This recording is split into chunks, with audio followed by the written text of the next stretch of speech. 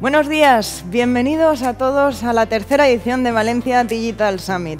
Este año, dadas las circunstancias, no nos ha quedado otra que celebrarlo de manera virtual. Pero para eso contamos con la ayuda de las grandes tecnologías. Os traemos dos salas, la sala Albufera y la sala Malvarrosa, donde habrá contenido durante toda la mañana de 9:30 a 2. Emprendedores tecnológicos, corporates, instituciones, han venido todos a contarnos el futuro. Por cierto, os recuerdo también que esta tarde se celebra la segunda edición del Valencia Investors Day. Tendremos con nosotros a las 12 startups finalistas y sabremos quién gana. Para empezar, tengo aquí conmigo a el presidente de la asociación, Juan Hortelano, y el CEO, Nacho, para daros la bienvenida. Así que sin más dilación, vamos directos con ellos. Muchas gracias.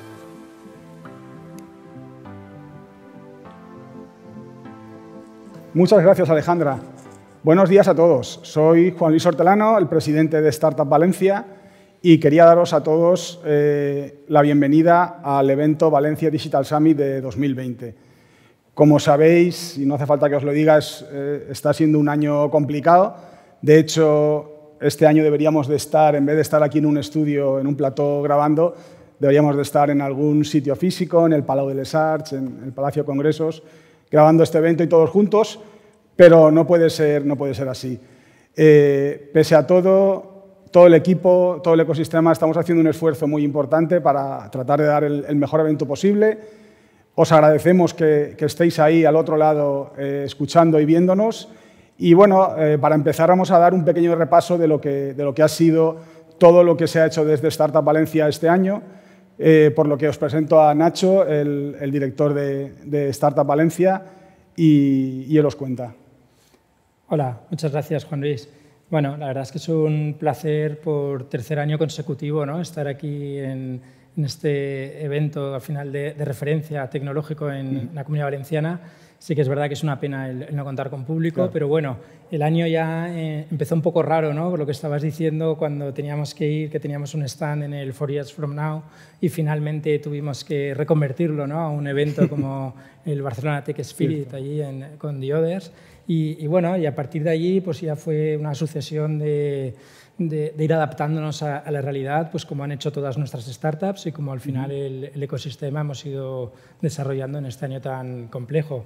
Sí. La verdad es que, bueno, desde Startup Valencia estamos satisfechos de lo que hemos hecho en este tiempo de pandemia, cómo hemos ayudado al final a nuestras startups y a nuestro ecosistema. Y bueno, empezamos también con un proyecto en el que tú además tuviste mucho que ver, ¿no?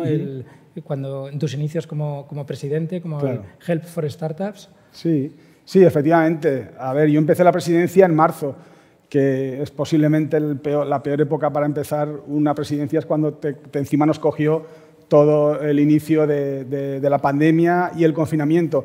Y bueno, nos pilló en un momento muy delicado para todo el mundo y decidimos lanzar el proyecto Help for Startups, que es un proyecto donde tratamos de ayudar a las empresas que empezaban a tener problemas y necesitaban ayuda, y juntar a esas empresas con necesidades con un grupo de mentores que les pudiesen ayudar, pues, o bien porque necesitaban financiación urgente o bien porque no sabían cómo adaptarse a la situación.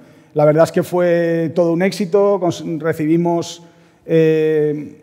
decenas de empresas buscando ayuda y también decenas de mentores de todo tipo interesados en ayudar. Y creo que fue muy importante durante ese momento de la pandemia y me consta que ha servido de bastante utilidad a muchas de las startups que solicitaron ayuda. Además, fue un proyecto a nivel nacional, no solo a nivel Comunidad Valenciana.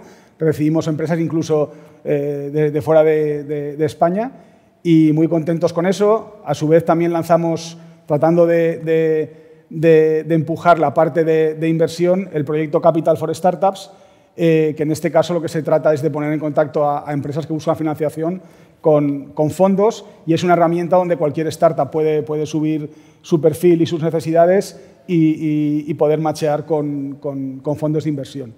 Esos fueron dos de los proyectos que realizamos a partir de marzo, pero bueno, ha habido mucho más. Como decías antes, empezamos en enero ya con un montón de proyectos y hemos seguido hasta ahora, a finales de noviembre, y síguenos contando, Nacho. Sí, bueno, la verdad es que ha sido el año en que por fin, ¿no? Llevamos muchos años diciéndolo y por fin este ha sido el año que hemos conseguido lanzar nuestro observatorio startup de la Comunidad Valenciana.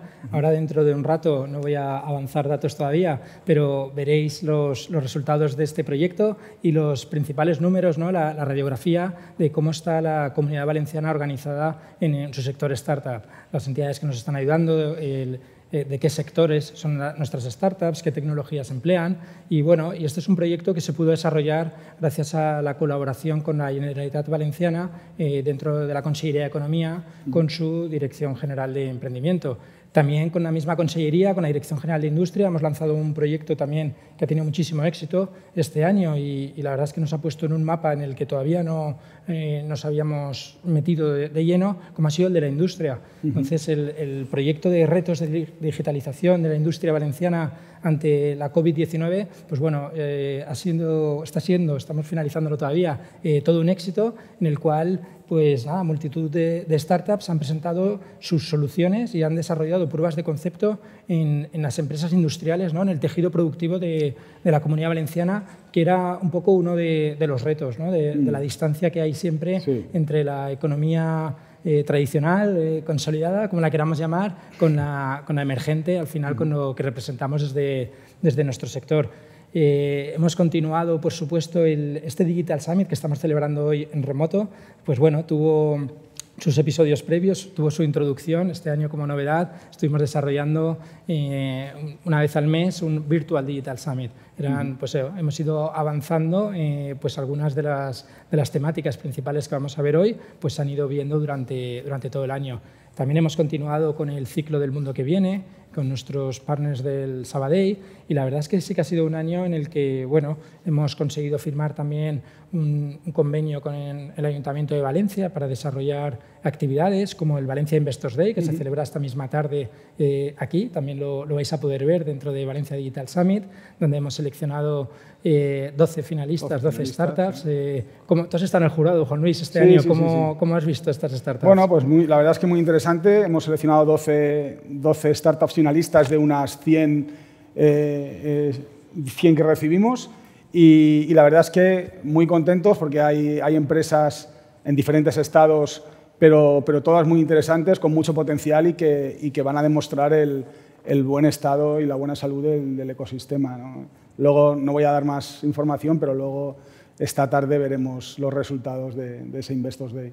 Sí, también tenemos la semana que viene, no os lo podéis perder, los Valencia Startup Awards, que organizamos también junto con el Ayuntamiento y que este año, como novedad, para quien todavía no se haya enterado, vamos a repartir más de 50.000 euros en premios, gracias a la aportación de Valencia Activa, de Valencia Tech City, Vitemprende, que este año pues bueno, ha querido estar también al lado de los emprendedores.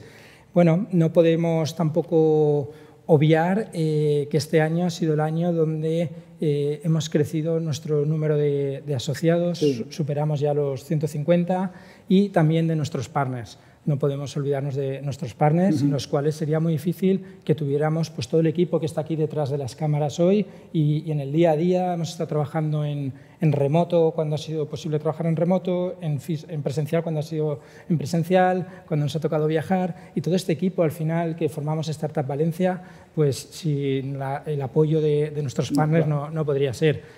Destacar quizás, pues bueno, Ibace, vamos a tener ahora después también a su directora general por aquí presentando, que nos ha apoyado para este evento Valencia Digital Summit por tercera vez. Es fácil decirlo, pero es difícil refrendarlo, ¿no? Empezaron en 2018, Ibace confió en Startup Valencia para desarrollar este evento, en 2019 también y en 2020 hemos repetido. Por cierto, antes de entrar en el tema partners, Juan Luis, quizás uno de los temas estrella, ¿no? Una vez el tema espacio físico parece que está aparcado y quizás no sea el momento ahora. Esperemos que 2021 sea el año que por fin dispongamos y el ecosistema por fin disponga de su hub tecnológico. Espero que nos estén viendo algunos de nuestros políticos y tomen nota. Esperemos que sí, pero bueno, más allá del tema del espacio, el evento, ¿no? Llevamos varios años hablando del gran evento tecnológico. ¿Tú crees que va a ser por fin Valencia Digital Summit este evento donde todo el mundo ponga sus fuerzas? Parece que sí, pero 2021 tendrá que acabarse de confirmar. Bueno, ¿verdad? pues yo espero que sí. Yo espero que pese a que este año no hemos podido hacer el evento que nos gustaría, pero sí que espero y creo y confío en que todas las partes involucradas y que pueden apoyar al evento, tanto públicas como privadas, realmente empujen para que 2021 sea el inicio y consolidación real y de crecimiento de un gran evento desde Valencia, hecho en Valencia, pero para todo el mundo, ¿no?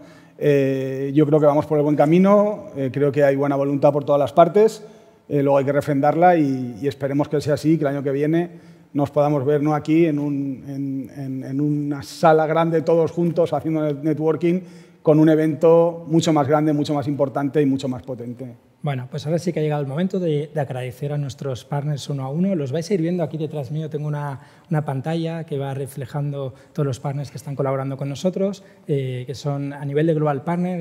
Estamos trabajando con Jeff, ya también desde nuestros inicios, con GoHub, que es el hub de innovación abierta de Global Omnium, con B-Startup del Banco de Sabadell. Y tenemos también en la categoría de Corporate Partners a Decalabs, que se ha incorporado también este año, Acciona, una de las recientes incorporaciones, que junto con Guaira y Red Eléctrica, que con su nueva marca Elewit, pues también están apoyando al ecosistema. Tenemos también a Servotic y bueno, la verdad es que estamos encantados de que nos apoyen, porque al final todo esto se refleja en que el ecosistema cada vez va creciendo y nos vamos posicionando mejor, como tú decías, de una forma global. Claro. Yo creo que ya la gente lo que está esperando y lo que quiere ver es el evento, ¿no? No nosotros. No nos vamos a enrollar mucho más. Yo creo que vamos a dar paso ya a Alejandra para que empiece a presentar las charlas que hay en las dos salas. Volver a agradeceros a todos vuestra presencia al otro lado, también a la gente que va a venir físicamente aquí al plató a grabar y de nuevo, bienvenidos, espero que lo disfrutéis y muchas gracias.